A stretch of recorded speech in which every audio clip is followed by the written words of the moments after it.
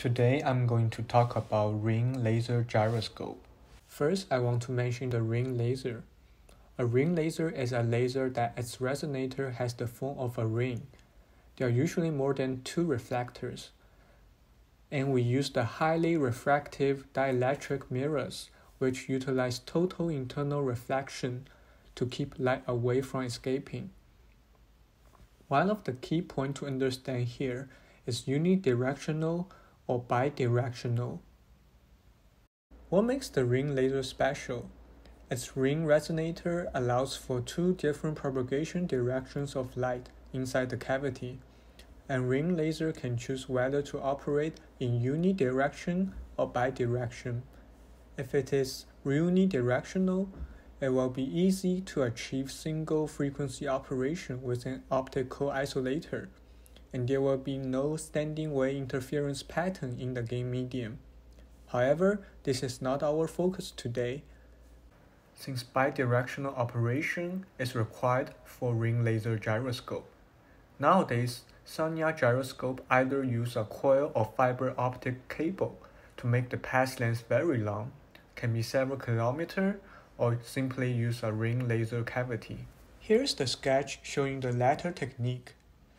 We need to use a highly stable monochromatic laser source with a closed path.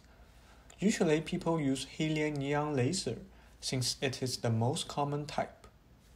Note that for ring laser gyroscope, the light is generated inside the device. There are also other systems sensing rotation that have the light entering the setup from outside. There will be 2 counter-propagating laser beams traveling through the device. After getting back to the source, both of them will travel the same distance. Also, for lasing to occur, there must be an integral number of wavelengths fitted into the cavity. But what happens if there is angular rotation? Here comes the Sonya effect. We have a ring with radius r and refractive index n. By the way, ring laser gyroscope can be a square, a triangle, a circle, or various shapes. But it's easier to illustrate this if we have a circle. For example, if we had the angular rotation going clockwise, the clockwise beam, starting from here, will travel this much to get back to the original point. So it's more than a loop. This distance is omega r delta t.